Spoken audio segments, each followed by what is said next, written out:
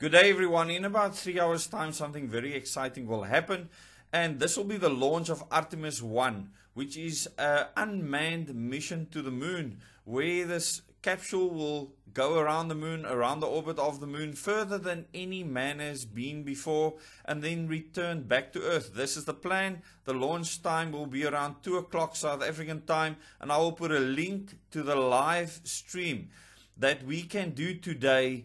Because we have the internet, we have cameras and all sorts of things.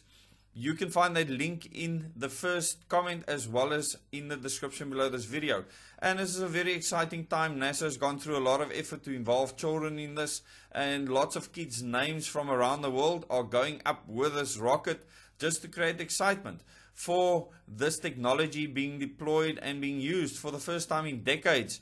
And it's certainly a momentous occasion, and many people from around the world will be watching this launch, not just to lower or higher Earth orbit, but actually beyond the Earth, towards the moon, through the Van Allen belt, all the way to the moon. And then the Artemis 1 capsule, the uncrewed capsule, will go around the moon and return to Earth.